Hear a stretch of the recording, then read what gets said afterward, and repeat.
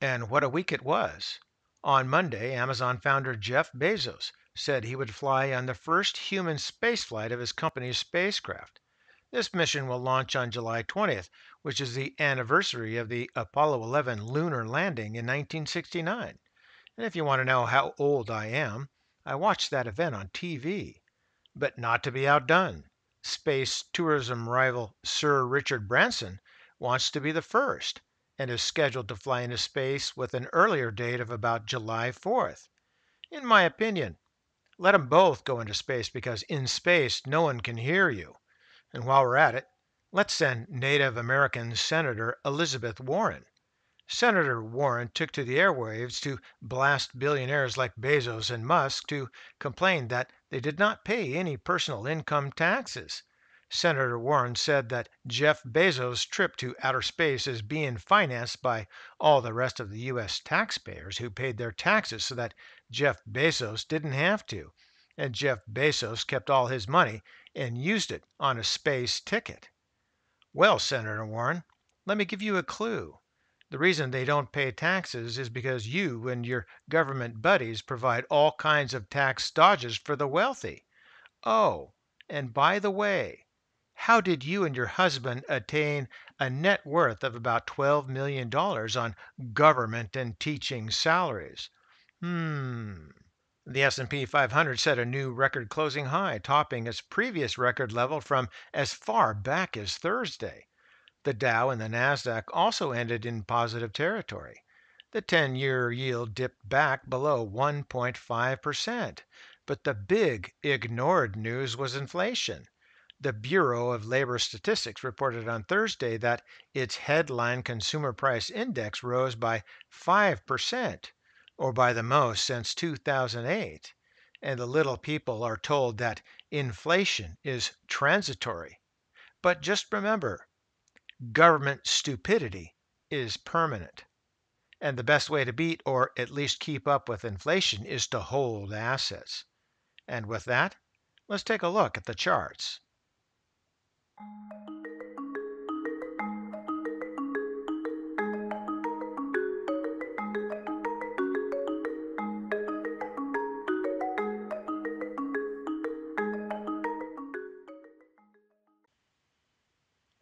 And we're going to switch things up just a little bit today. We're going to look at the SPDR's Dow Jones Industrial Average ETF, or the Diamonds, the DIA. And the close on Friday was 345.12. From this bottom here all the way up to this point here with a slight sell-off here, it's still been a great ride.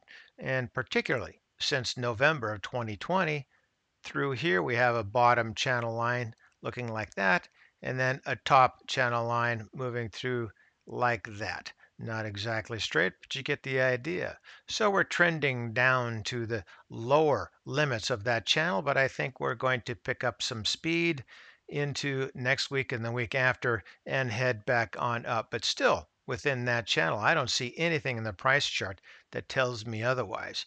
Here in volume, we had a little bit of a taper into this week, but we'll see what next week brings.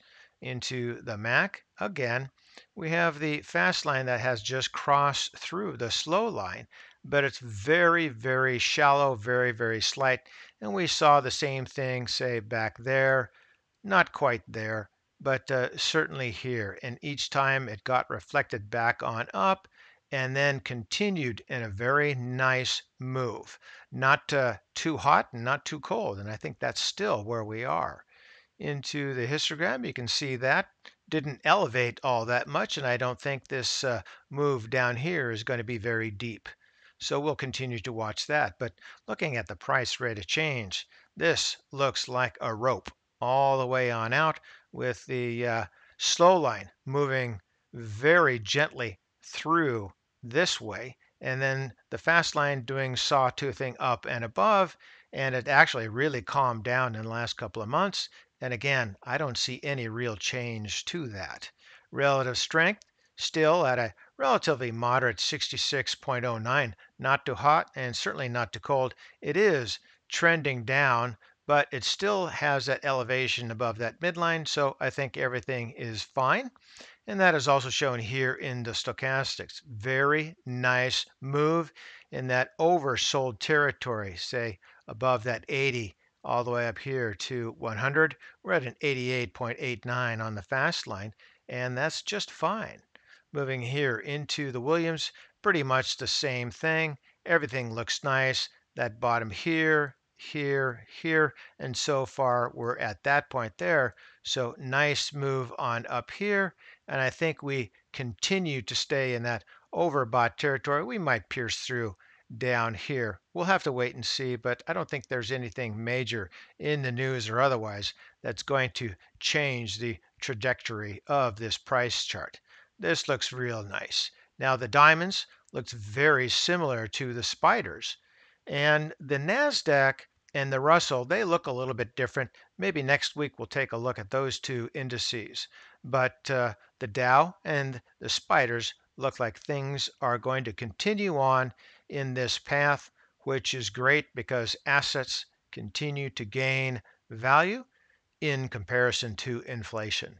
And for today, that's ChewDog Charts. Thank you.